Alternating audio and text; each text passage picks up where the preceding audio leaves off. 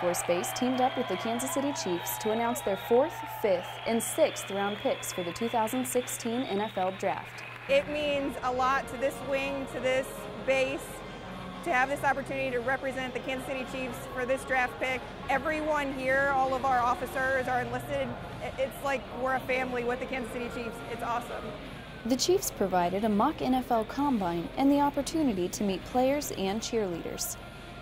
Airman First Class Lesley Kleyh, Whiteman Air Force Base, Missouri.